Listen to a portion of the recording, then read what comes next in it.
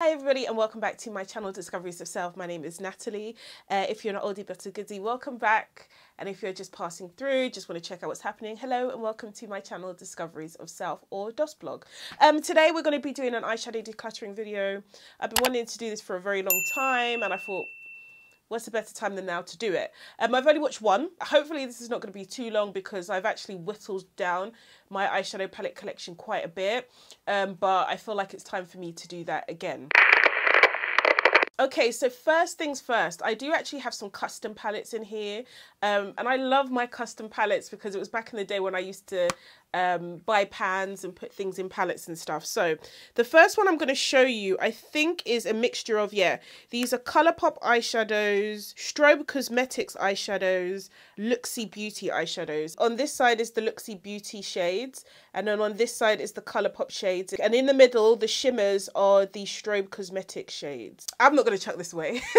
I'm going to keep this, mostly because the Luxie Beauty eyeshadows are amazing. They did like a full collection and I picked up quite a few of those thanks to Spencer's Beauty on Instagram, and I absolutely love these shades. I have to admit I'm a stickler for matte shades, so I'm not too crazy about shimmers at the moment. The strobe shimmers though are beautiful, but I'm not that much of a shimmer girl, but they are beautiful shades. These are from Strobe Cosmetics.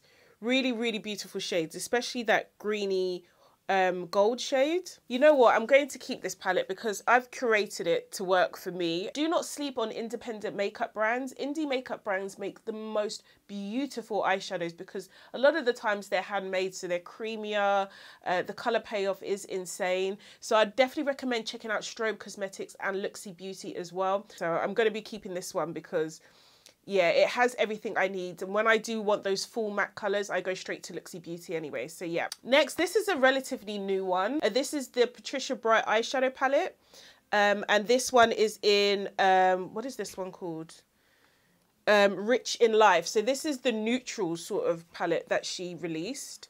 There was two. I can't remember what the other one is, but this is one of them. This is a beautiful palette, but if I'm being 100% honest, I have not reached for this palette at all, and I don't know why. I did definitely want to support Patricia, so that's why I purchased this, but it's just been sitting in my collection since I bought it. But the colours are gorgeous. The yellow, I swatched the yellow. The yellow didn't really do nothing for me, but I'd expect that from yellow. I think I might give this one away.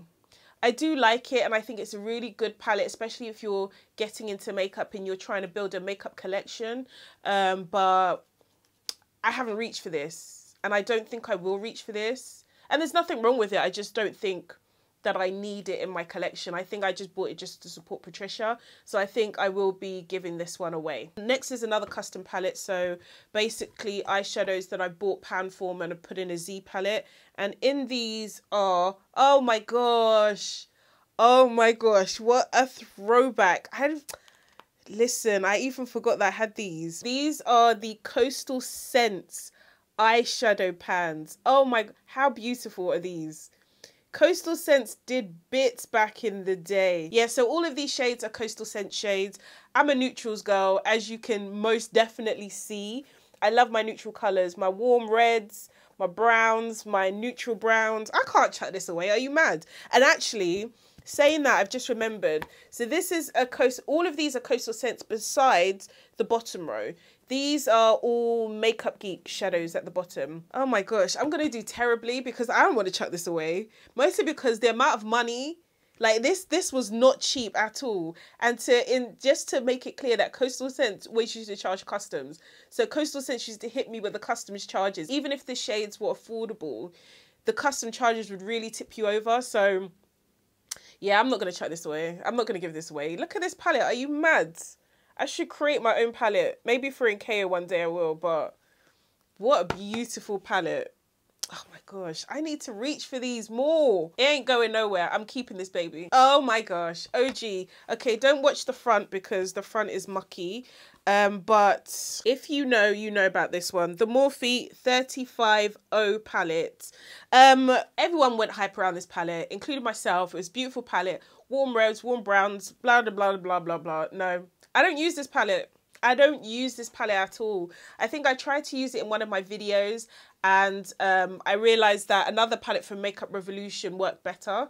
So I've not used this palette. I mean, it's beautiful, but when I look at all my other eyeshadow pans, I feel like the color payoff is better than the Morphe eyeshadow palettes. So the 35O I think has to go. Before I started buying eyeshadow pans, my favorite thing to do was to create custom palettes, like buy Z palettes and fill them with pans. Things have changed now, and I feel like more eyeshadow brands are coming out with palettes rather than pans, but my pans are my pride and joy. So in here, I think this was actually my very first ever custom Z palette, and this is a Makeup Geek palette. Oh my gosh, old school Makeup Geek. If you know, you know. I even bought the palette for Makeup Geek, and I just bought a bunch of shades. Makeup Geek and Marlena, she's recently revamped everything, changed the shape of the pans, the formulation and everything, but I didn't have a problem with the old pans or anything like that. And these are really tightly packed. You get a lot for your money. They're very, very thick. And cocoa berries in here as well. But actually, I've hit pan on, I think this is Latte. Latte is the one I've hit pan on. But I used to remember Cocoa Pear, Latte, Beaches and Cream. Oh my gosh, real OGs. If you know, you know these shades. Bitten. I had all of them in here. Chickadee. The black, which was Corrupt. Look at how vivid Corrupt is, man. Corrupt was black. Like, it was one of those eyeshadows that was pure black. Look at that. It's a little bit chalky now, but Corrupt was really doing bits. I'm not going to chuck this palette away. It's got such beautiful shades. Which one's this one? Bada Bing.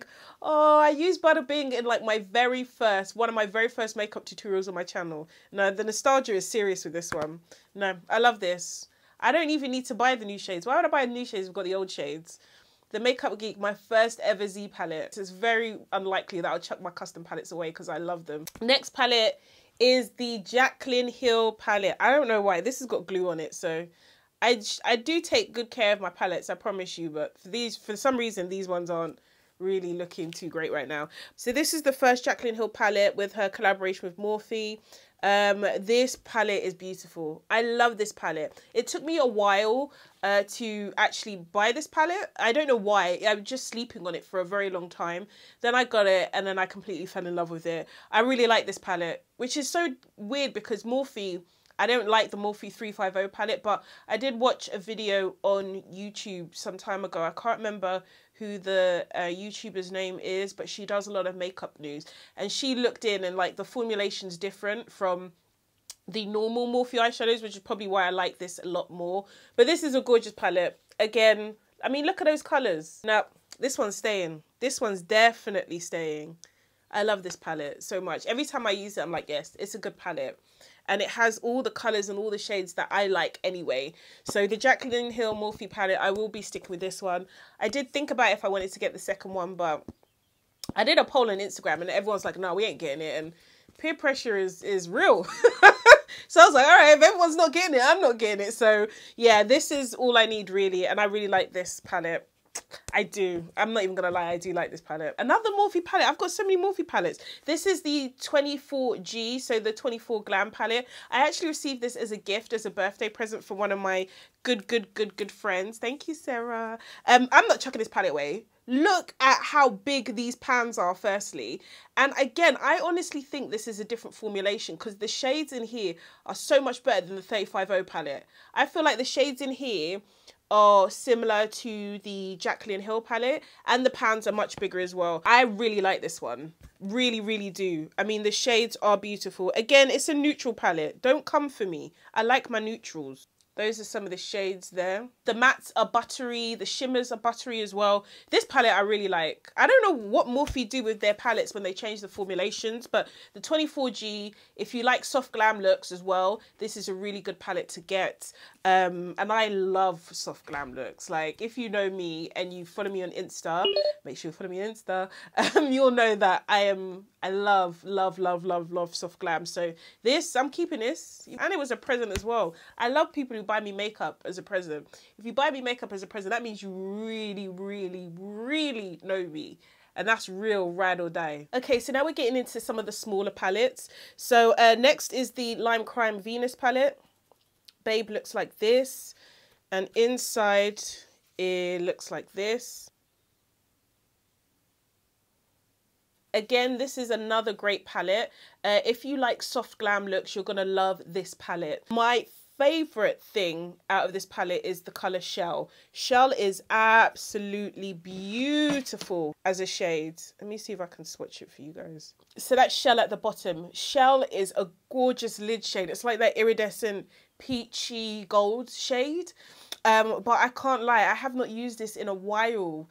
And it's sort of like those palettes you want to hold on to because it's an iconic palette, but it's not a palette that I pick up anymore. One of the Colourpop shades that I have is a dupe of Shell. So I think I'm going to give this one away. I mean, yeah, like I said, if you love soft glam, you're going to love this palette. Like, you can definitely get some good crease shades out of that and good lid shades, but it's not... Let me not lie, I haven't used this in a while, so this one I'd probably give away. Next is the Juvia's Place Mini Masquerade palette, which looks like this. This, again, is a gorgeous, gorgeous eyeshadow palette. I like eyeshadow palettes that sort of take me out of my comfort zone and give me colours to play with. And these have gorgeous blues in them. But I have not used this palette in a long, long, long time. This one I think I'm going to give away because I feel like... yeah, I don't reach for this enough. I feel like the last time I reached for this was probably like a year ago. So this one probably has to go. It is a beautiful palette though. Look at those blue. Like, you can see the colour story. The blues, the berries, and then the browns. Oh, yeah, no. I mean, there's shades in here I haven't even touched. I don't want to get rid of it, but you need to declutter. You really do need to declutter. So this one is going. Oh, this one's a babe. This is the Coloured Rain Vivid Pigments palette, which looks like this. Matte pigments. I have used this a couple of times. I actually did use this as well in my one of my Valentine's Day videos. I'll leave it in the cards. I love this palette. This shade Sauce. This red here. This red right here. Beautiful. Absolutely beautiful. Look at it. You can't tell me nothing. You cannot tell me nothing about Sauce. Sauce is saucy. Yeah, no, I'm keeping it. Sauce has sold it for me. Only for the sake of Sauce, I'm keeping this palette. No, I love this. I haven't even used all the shades, but I love this palette. If just for Sauce alone, like, yes, Vivid Pigments palette is staying in my collection. Next is the Makeup Obsession In the Neon Jungle eyeshadow palette, which looks like this. This was gifted to me. And the shades inside look like this. So all of these shades come out. They are magnetic and you can put it in a Z palette if you want to. I'm going to keep this palette. And the reason why I'm going to keep this palette is because the shades are crazy in pigmentation. I posted a picture on Instagram some time ago where I wore this palette and where I used this palette and I used gecko in the inner corners of my eye. And without any base, that colour just popped and I was like, sold. No base on my brown skin and it popped like that. Are you mad? I mean, some of them are a little chalky, yes. I'm not going to lie to you, but I ain't mad at it. Gecko is the only shade I did use. You know what? I think what I'll do with this palette is it's a bit of both. I think what I would do if I have any space in my Z palette is to take the shades that I like Gecko and Tiger and Macaw, and then the rest of them give them away because I have all these shades, all the brown shades you guys have seen just already, that I have all these shades. So I think I'll take out the shades that I like and then the rest of them I'll give them away because, like I said, you can take them out like that. So you can take them out. Yeah, I think I'll do that. So this is a bit of a mixed bag, but yeah.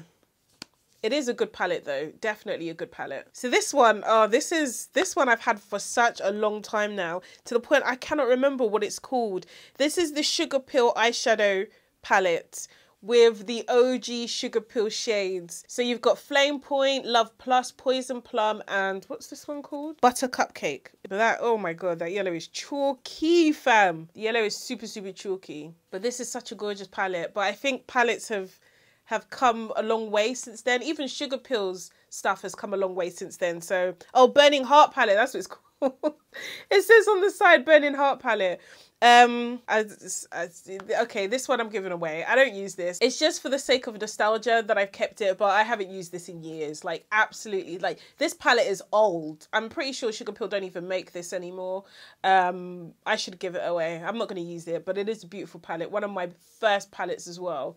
So yeah, oh my gosh, nostalgia. So next is a Revolution palette. It's from their they had a collection called Life on the Dance Floor, and this one is called Guest List, and this is what the palette looks like. So it's got this gorgeous iridescent cover.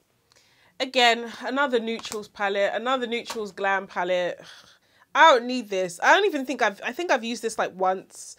I just bought it because it was a beautiful neutrals palette. Really good, really inexpensive. I would recommend getting this if you like your neutrals and you don't have neutral palettes, but I got bare neutral palettes. Like, I'm looking at all those pans. I need to use up those pans, so this one's definitely going. I don't need this one. It is beautiful though. There's nothing wrong with it, but listen, I should rename this video to if you want soft glam palettes, watch this. I'm just buying the same palette over and over and over again, so this one's definitely going. I don't need this one. The Urban Decay Naked Heat palette in the house. Listen, just for the money that I paid for this, I'm not going to give this one away. It's a beautiful palette again. The shades I really do like. Fuego, KayO, He Devil. It's a gorgeous palette. I don't use it as much as I should use it, but I do really like it.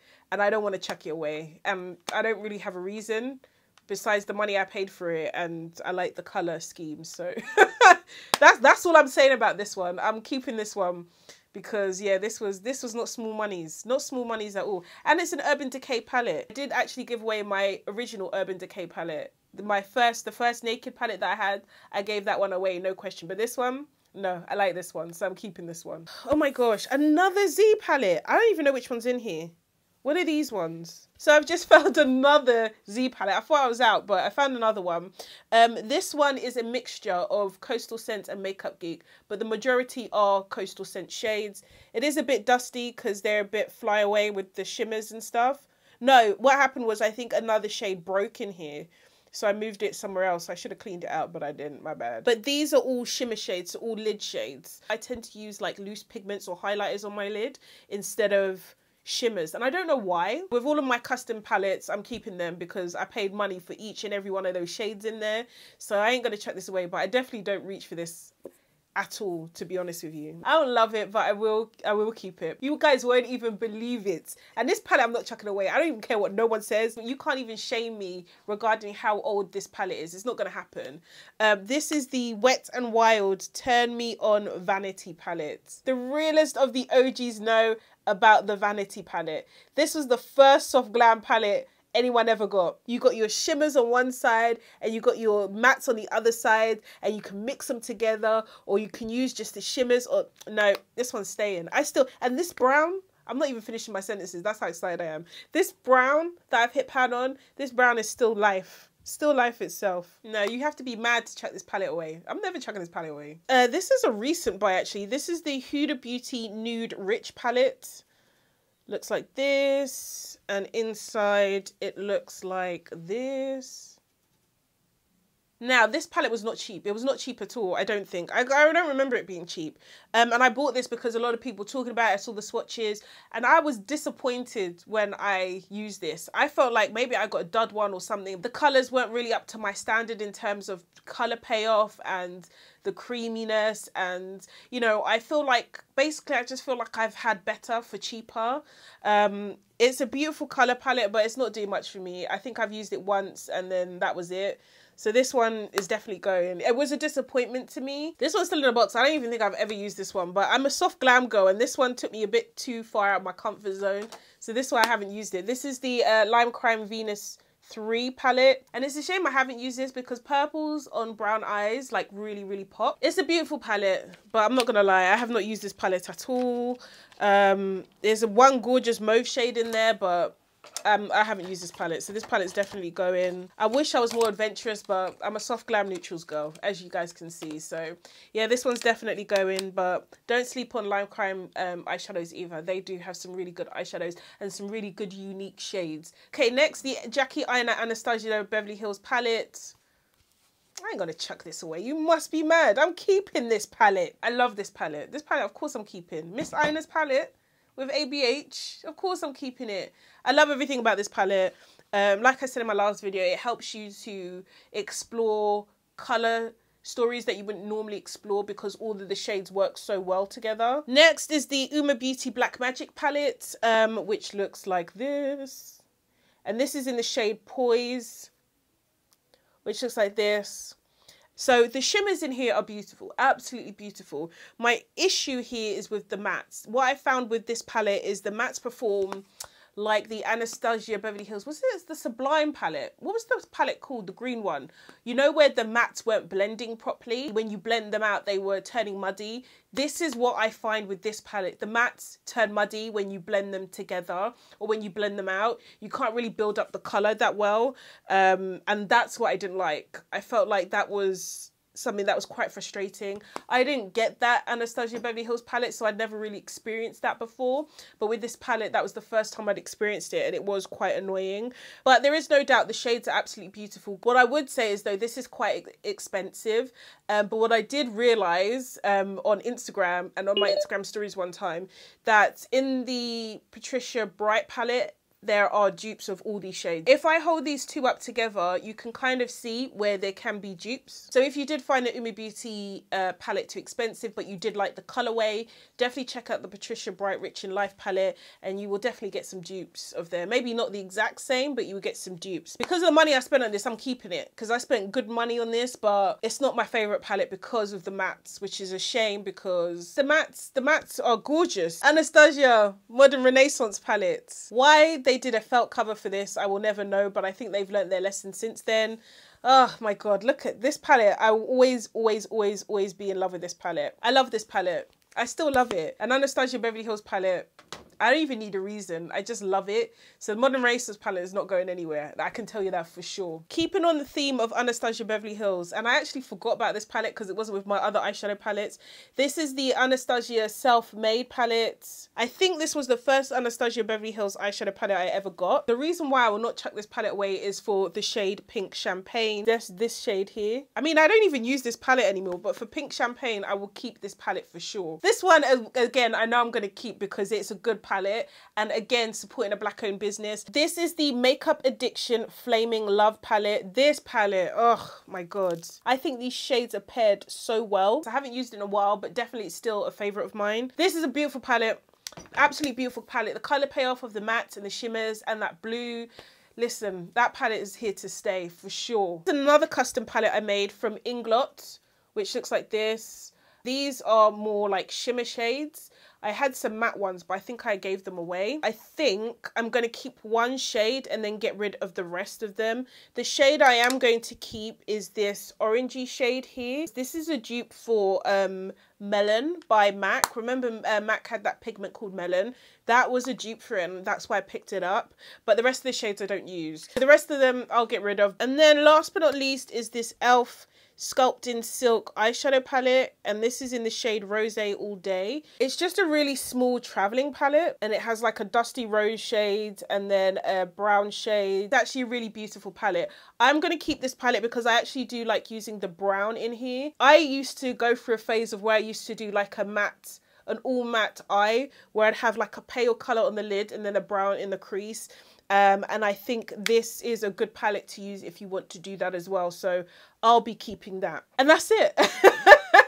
I thought I'd chuck away more palettes, but I didn't. I didn't chuck away more palettes. I don't know why. I'm very much emotionally invested in some of the palettes. But again, I have my pans. So I did chuck away some. Maybe not as much as I should have. But, you know, there's always time to chuck it away. And I'm sure eventually most of these will go. But yeah, I hope you guys enjoyed it. I hope you guys at least discovered some new palettes. If there are some new palettes you want to check out, especially if you love soft glam, if you like red browns, there's definitely a lot of palettes that you can choose from in this video. But thank you so much for watching this video, guys. I hope you liked it. I hope this went well. I don't know, I've never done an eyeshadow decluttering video before, but if you did like it and if you like videos like this, please do give me a thumbs up. I love you guys long time. Hopefully I'll be back with another video very, very soon. Don't forget to like and subscribe if you like this video, and I'll see you guys in my next one. Thank you.